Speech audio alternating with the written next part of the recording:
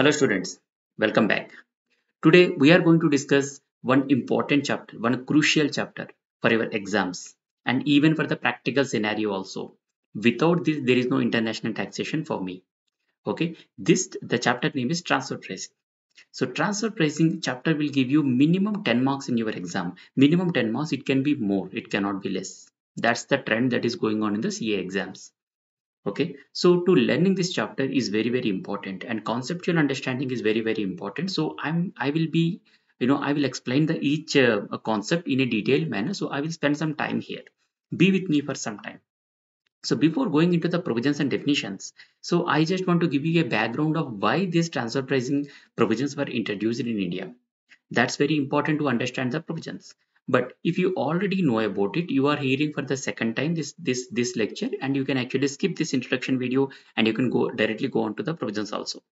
Okay, so I will take an example to understand why these transfer pricing provisions are important. Let's take an example.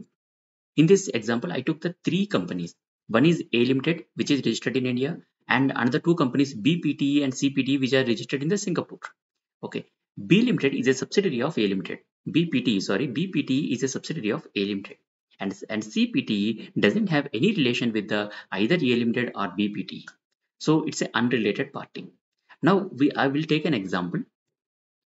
So if you see in this question, A Limited sells goods to its subsidiary BPTE Limited. BPTE Limited, it sells goods around 10 units for 500 per unit. 500 per unit. Similarly, same goods it sells to CPTE Limited at 1000 per unit and sold 10 units during the year.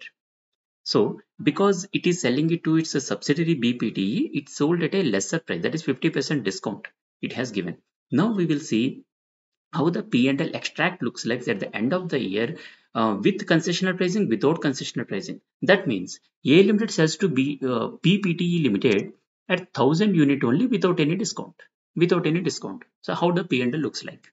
Now, with the concessional pricing to BPTE Limited, with concessional pricing, what is the total revenue? The turnover will be 15,000. How this turnover is arrived? 500 into 10 units, that is 5,000. 1,000 into 10 units, that is 10,000. 10,000, 5,000, that is 15,000 here. And the purchases, let's take purchases for simple rounding of number, that is 10,000. Now the profit is 5,000. Now the tax we take it for convenience purpose, we'll take it as 30%. 30% tax rate is 1,500. Simple P&L extract. Now, without concessional pricing to BPTE Limited, without concessional pricing to BPTE Limited, that means A Limited sells to B and C at the unit price of 1,000 only. In this case, the turnover is 20,000 and purchases again I will take 10,000. This 20,000 arrived because total 20 units, 1,000 per unit, it is 20,000. Now, and the profit they got is 10,000 and the tax they paid is 3,000. If you observe in both these cases, here in the example, with concessional pricing, central government is getting the tax from the A Limited 1,500 rupees only. But if there is no concessional pricing, then central government would have got the tax of around 3,000 rupees. That means government is losing around 1,500 rupees with this transaction.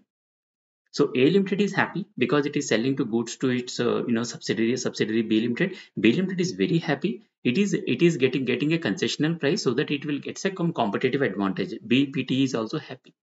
Who is unhappy here? The central government, because the central government is getting the lesser taxes because of these concessional agreements. Imagine around the country in a day how many these kind of international transactions would have happened, how much would have tax foregone by the central government. That's the reason why these transfer pricing provisions were important. Transfer pricing provisions bring in the Finance Act. Now, in summary, there are three conditions should satisfy. There are three conditions should satisfy to make these provisions applicable. What are those transfer pricing conditions? The first one, when I'm saying A Limited, BPT, CPT, are these domestic or international transaction? This is an international transaction happening outside India. So goods are transferred to outside India. Can I say the first condition to apply these provisions that they should be an international transaction? Condition number one. The condition number two. So condition number two, when I'm saying, so for example, if you are selling to a stranger which you don't know, unrelated person, do you give any discount? Do you give any concessional pricing? No, right? But when you are selling it to a related party, then you will do a concessional pricing. Price gap will be there. So the condition number 2 to apply these provisions, it is not applicable to all the international transactions.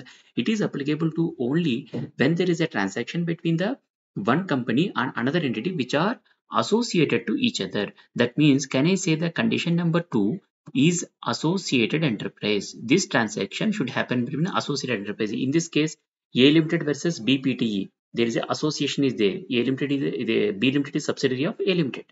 So condition number 2 is associated enterprise. Condition number 3. This transaction can be related to goods, services, loan, etc. If these conditions are satisfied, then there is a transfer pricing provisions which are applicable. Now, if it is applicable means when I'm explaining this example also, I have used two prices here. One is 500, another 1000. What central government is doing? They are applying the 1000 rupees for the transaction between the A Limited and BPTE. What is that called? What is the technical term to use in these provisions? That is called arm's length price. Arm's length price. So if these three conditions are satisfied, then assessing officer take that particular transaction and try to identify the arm's length price to it. So what is arm's length price? Why this word is like this? So when you are measuring the height of somebody, you know what you do? We will use the shoulder height, right? Shoulder height. That is arm's length height there. They are simply using we are measuring the price here. So they are using the word arm's length price. That we will call it as ALP. These are the basic things of transfer pricing. We will see the definition. We will see the definition of international transaction, associated enterprises, and what are the services, goods or services that are included in the transaction to apply these transfer pricing provisions, as well as the methods of computing the arm's length price. Also, we will see in detail in this chapter. Now, let us go to the definitions part.